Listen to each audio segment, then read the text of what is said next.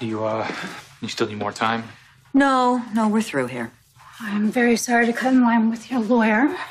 Is everything okay? No, everything is not okay. Not only was Nelle allowed to walk scot-free, but she fully intends to sue for custody of Wiley. No, that's insane. Yes, and it's also happening. Okay, well, you clearly need her more than I do right now. If you need someone to be a witness on stand, I was a cellmate. No, I know she's a crazy bitch. Okay, I will bear that in mind. Thank you. But you and I are clear on what needs to be done going forward, yes?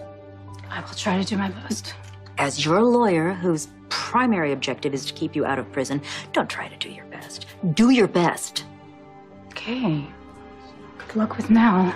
Thank you. You know, I think Sam has a point. At the custody hearing, can we just line everybody up to say what a terrible person Nelle is? Well, I'm always up for a good mudslinging. But in your case, that would be the surest way to lose. Nelle killed her first fiancé. Then she tried to kill me, and when that didn't work, she left me for dead in a car that was rigged to explode. I'm aware of all And she knew what she was doing. Just like she knew what she was doing when she messed with my mom, gave Brad our baby, assaulted Willow. There was no PTSD, there was no blackouts. Nelle is as cold and as calculated as they come. You're not getting an argument from me. Okay, then in what universe would a judge give her a kid? Okay.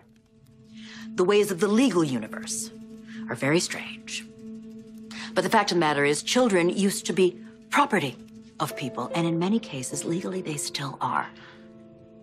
Each biological parent starts with a 50% interest in the child, and it's nigh on impossible to strip either parent of that interest. So the bad news is, it's going to be tough to take Wiley away from Nelle.